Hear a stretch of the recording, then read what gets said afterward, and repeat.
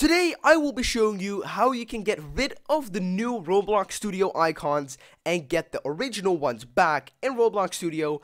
And on top of that, I will be showing you how you can get your own custom Roblox Studio icons with a variety of icons for you to choose for your own. So if you want to know how you can get this, make sure that you watch this video all of the way to the end to find out exactly how to get these new icons.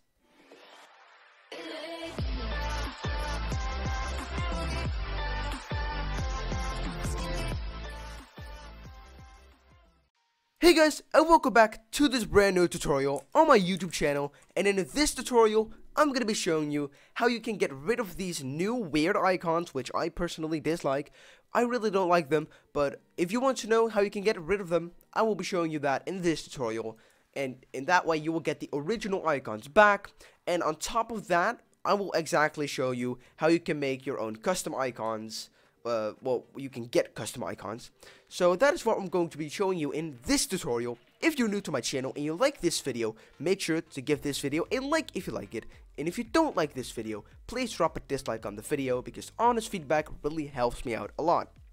Subscribe to my YouTube channel, turn on the notification bell, become a member, do anything you want to support me. And that is all I wanted to say. So without further ado, let's hop right into the tutorial. So newbie, how do we get the original ones back? So I'm going to be clicking on stop right now because I'm in a game. And it's pretty simple to get the original ones back, but the custom ones require a little bit more things. Anyways, all you have to do is click on file at the top left of your screen. Just click on file, go to beta features.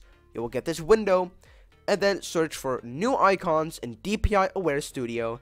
Just tick it off. Save the changes and immediately restart. So I'm going to be doing that right now. So let's wait for Studio to fully restart. As you can see, it is launching again. And then we are loading in the game. And as you can see, we got the original icons back. So now you can work way better in your things again. As you can see, remote events are the same again. Remote function, same again. Everything is back again. It is really cool. As you can see, everything is normal again. So that is really, really cool. But newbie, how do we get custom icons? So custom icons require a little bit more more attention, I guess. So you want to enable that weird thing again. So go to file, go to beta features, and then enable that Studio DPI Aware thing again, and then restart it again. And then Studio is going to restart. And then after that, we can do more things. Because this will allow us to set our own custom icons. Having this enabled. So now we got the weird icons again, as you can see. Now you want to go to the link in the description. And that is a Devforum post over here by LTOB. And all you want to do, scroll down till you see visit the vanilla webpage. So just click on that. Make sure it's only 100% for your personal use. So visit the vanilla webpage. You'll be here. You'll get here. As you can see, beautiful icons. I really, really love them. So pretty cool. Anyways, just click on over here, download now, and then just click no thanks. Just take me to downloads. Just click on that, and then you'll see this. Just click on download, and then it is going to say thanks for downloading, and then it's gonna download. So I'm gonna be waiting for this to finish, and then we can continue. So as you can see right now, my vanilla thingies have, they have downloaded after 5 minutes. Anyways, I'm just going to click show in folder, and it's going to bring me to my downloads folder. I'm just going to open the zip file, as you can see right over there. I don't care, WinRAR. Okay, so now we are here. So what is this? Oh, the steps. That's pretty cool to have on our side. So let's see what we have to do. Extract the zip file.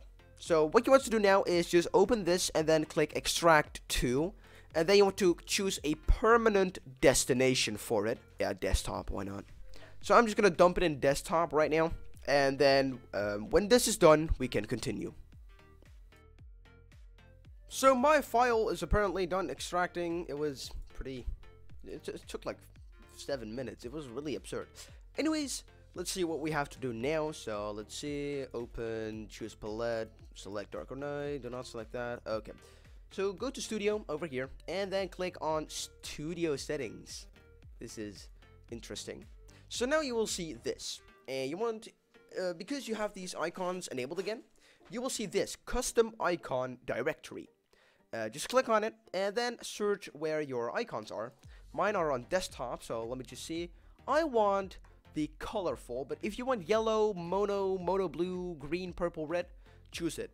I want colorful. And then I want the dark one, so I'm just gonna click on dark. I am not going to open it. I am going to click on dark and I'm gonna select the folder and then close this out. Some settings will take effect when you restart. Just restart it once again. You're gonna have to restart it probably a lot of times in this video. This is like third or fourth time. Anyways, we are loading back again in Roblox Studio.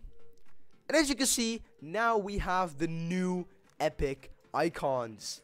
This is how you get the custom icons. As you can see, everything is different now. It is really, really cool. As you can see, script, module script, folder, dialogue, remote event. The icons are just super, super cool right now. As you can see, every icon is now way better. Avatar, test, view. Look at all these icons. They are absolutely amazing.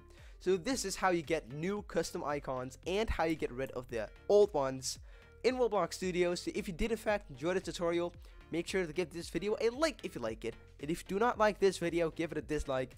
Subscribe to my YouTube channel, turn on the notification bell, and I will see you all next time. So my name is Newbie, and I say peace out.